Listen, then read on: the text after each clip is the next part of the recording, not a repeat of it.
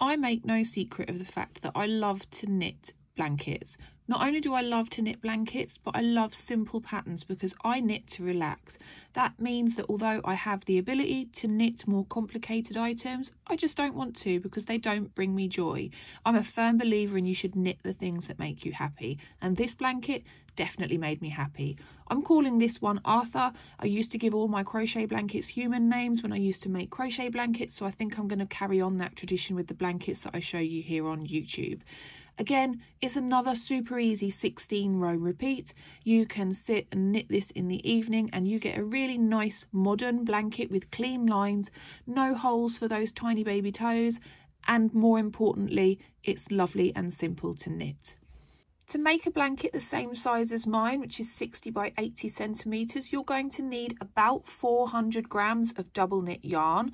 You're going to need some 4mm circular needles because the width of this blanket means that you're probably not going to fit it on straight needles. And then you're going to need some scissors and a tapestry needle to sort out your ends.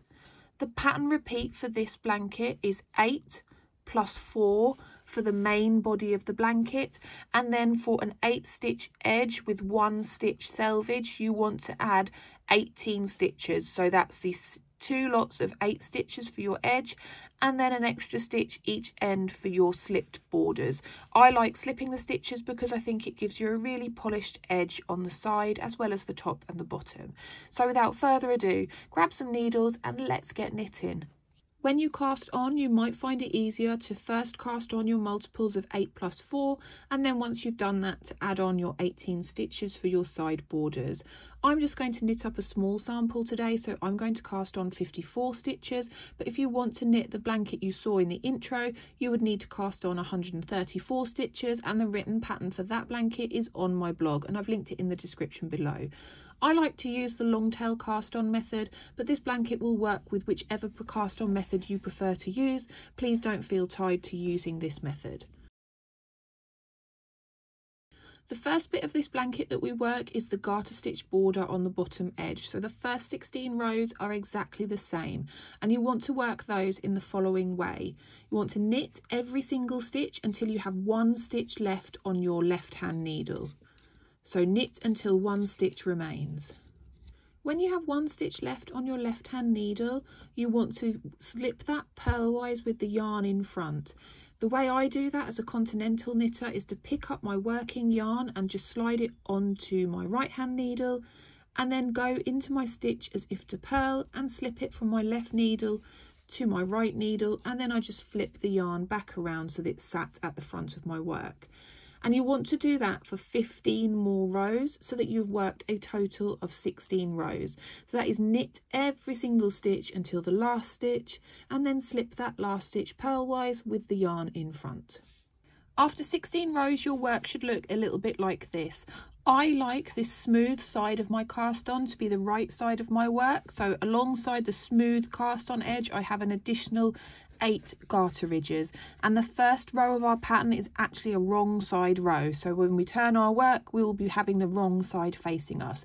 You always know when you're about to start a wrong side row because your yarn tail will be at the same end as the needle that you are starting to knit with. When you have no yarn tail at this end, you know that you're starting a right side row. At this point, you will probably find it handy to have 2 stitch markers so that we can mark the points at which our garter stitch border are on either side.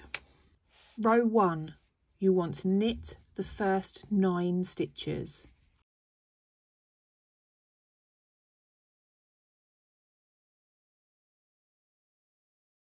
Then you want to grab one of your stitch markers and pop it on your right hand needle, and that marks the point of our right hand side border. Then you want to purl the next 4 stitches.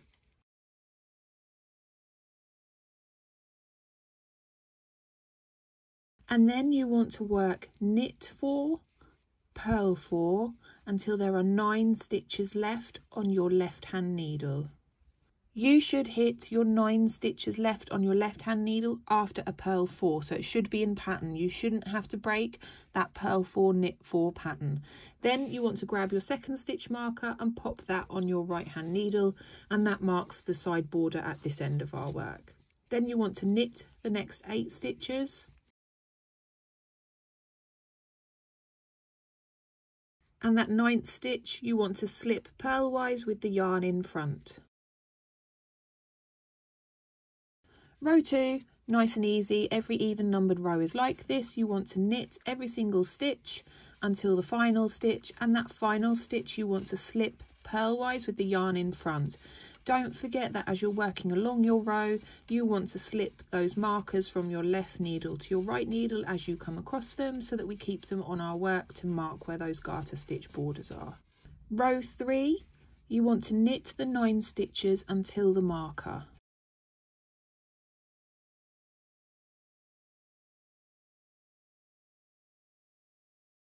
Slip that marker over, and then you want to work purl 4 knit 4 all the way along until you hit the next marker, and you should finish in pattern, so you should finish after a purl 4 when you hit that next marker. So purl 4 knit 4 all the way along until you hit the second marker. Slip the marker over when you come to it, and then you want to knit the next 8 stitches, and the final and 9th stitch you want to slip purlwise with the yarn in front. Row 4, knit all the way along until the final stitch, slipping those markers as you go, and don't forget that final stitch you want to slip purlwise with the yarn in front. Row 5, knit the first 9 stitches.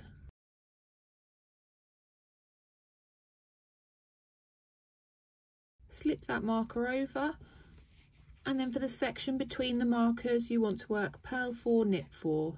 So keep working purl 4 knit 4 until you hit the next marker, and if you've counted right you should hit the marker after a purl 4. Slip the marker over when you come to it and knit the next 8 stitches.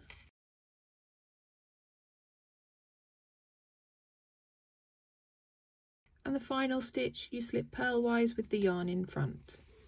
Row 6, you want to knit all the way across, slipping those markers, and for the final stitch, instead of knitting it, you're going to slip it purlwise with the yarn in front. Row 7, knit until the marker.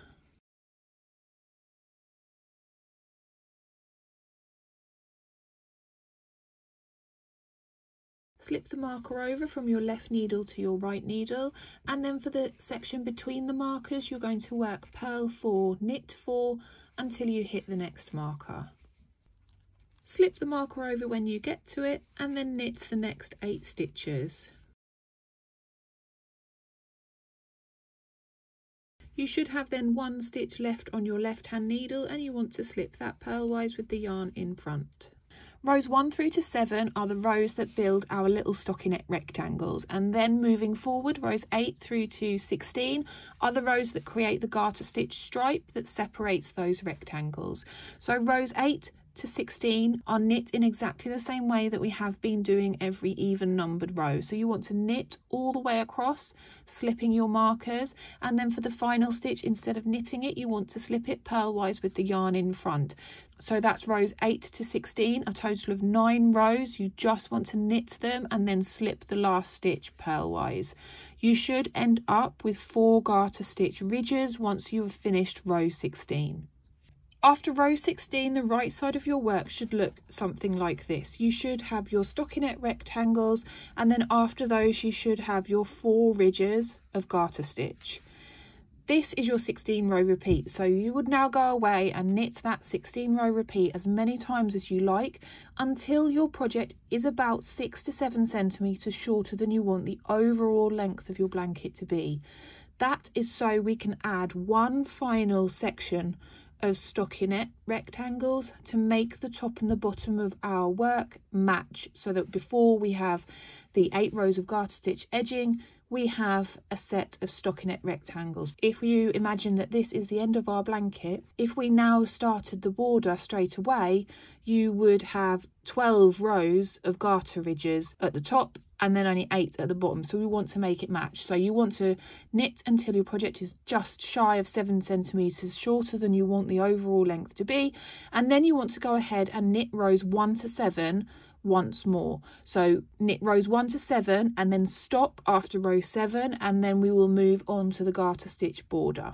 By the time that you want to start your edge, your project is going to be a lot bigger than mine because I've only worked a very small sample. So you will have many more of these 16 row repeats, and then you would have worked rows 1 to 7 once more, and you should end up on a right side row after row 7, and your work should look a little bit like this. Now you want to go ahead and work your garter stitch border. Just like with the bottom edge, you want to go ahead and work 16 rows of garter stitch.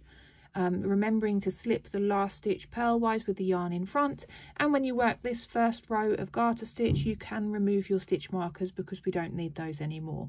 So if you want to go away, knit your 16 rows of garter stitch and then come back and I'll talk you through casting off. After your 16 rows for your top garter stitch border, you should have a project that looks a little bit like this.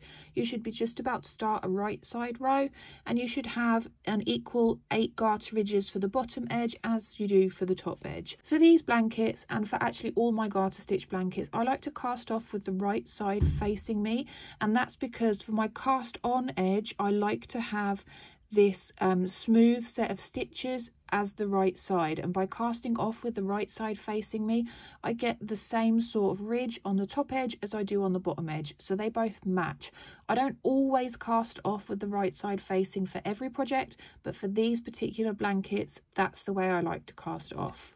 For this baby blanket, I'm going to work a basic knitted cast off. I have a really in-depth beginner video. If you don't know how to cast off, I'd probably suggest having a look at that one before you tackle your cast off, because if you've got a whole blanket on your needles, you really don't want to go wrong when you're casting off.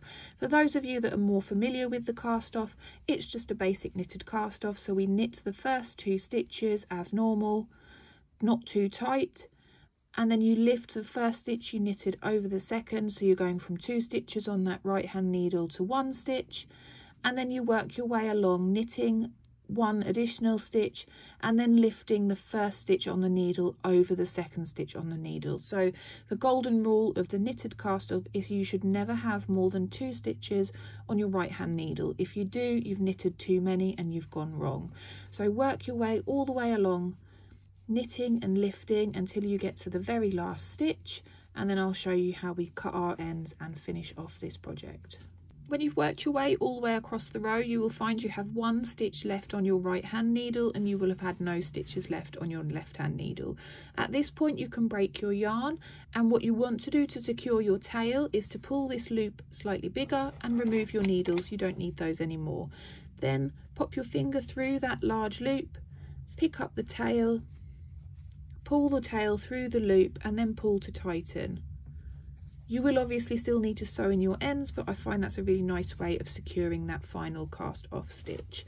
And there you can see what I mean about the ridge at the bottom and a matching ridge at the top. I like the fact that you get this little line of stitches all the way around the blanket, which is created by the way we've cast on and also by those slip stitches at the side. And that's how you knit the Arthur blanket. Just a quick couple of things to finish off. This blanket does have a definite right and wrong side, but the wrong side is not ugly. If I turn this over, you can see that you get like these shadow squares where our stockinette is, and then the rest of it is just garter stitch. So although it does have a right and wrong side, the wrong side is by no means ugly. It's still really neat and tidy. As always, I really hope you've enjoyed this tutorial. If you have, please give it a thumbs up. And if you choose to make your own Arthur blanket, please tag me on social media because I absolutely love to see what you're all creating with my tutorials. That's all from me for today, and I'll see you again for another video soon. Bye!